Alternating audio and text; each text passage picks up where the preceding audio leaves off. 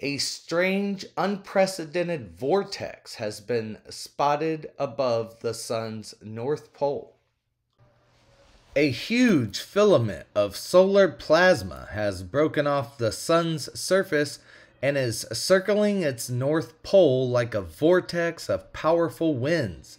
However, scientists have no clue what caused it. Quote, "Talk about a polar vortex.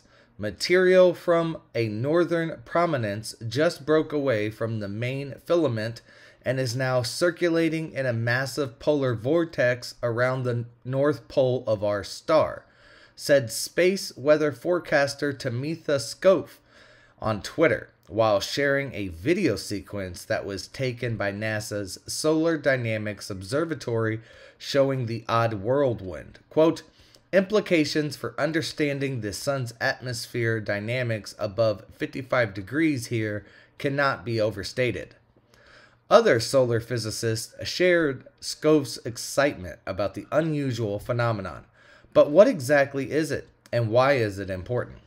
Scott McIntosh, a solar physicist and deputy director at the National Center for Atmospheric Research in Boulder, Colorado, told Space.com that while he has never seen a vortex like this, something odd is happening at the sun's 55-degree latitudes with clockwork regularity once every solar cycle, the 11-year period characterized by an ebb and flow in the generation of sunspots and eruptions.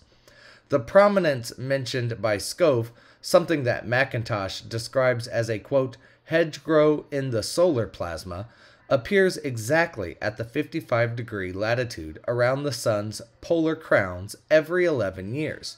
Scientists know that it has something to do with the reversal of the sun's magnetic field that happens once every solar cycle, but they have no clue what drives it. Quote, "Once every solar cycle, it forms at the 55-degree latitude and it starts to march up to the solar poles," McIntosh told Space.com. Quote, "It's very curious. There is a big why question around it.